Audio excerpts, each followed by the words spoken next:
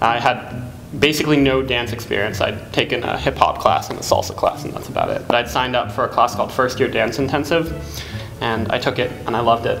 And suddenly, dance was slowly creeping into what I wanted to study.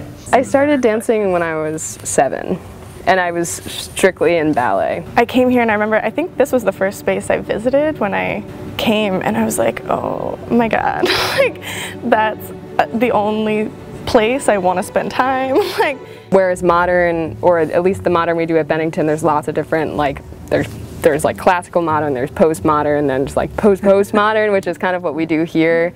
It has a really intricate anatomical influence, so it's kind of embedded in the body that's doing it, which is great because I feel like it's a furthering of technique. It's like carving the neural patterns for your specific body format, rather than being like, how deep is my plie supposed to be?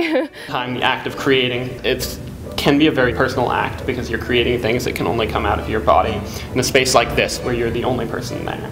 And that's something you kind of can get addicted to, that solitary process of creating. Especially at Bennington, we're working with an audience who's really excited to be there and ready to engage with the work. And also just having the facilities available and the teachers here is just like, it's so nice to wake up every day and be like, I'm gonna dance today.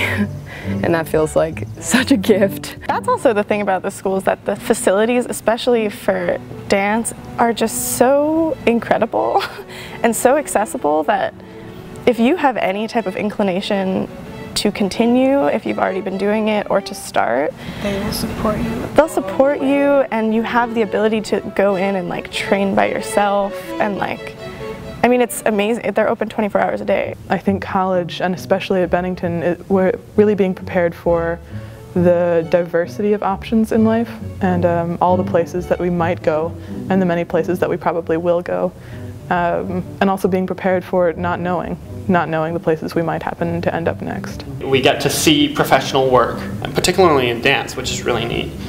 We get to see professionals come from New York, or our own teachers producing work, or dancers who danced at Bennington 40, 50, 60 years ago, and their work and those masterpieces.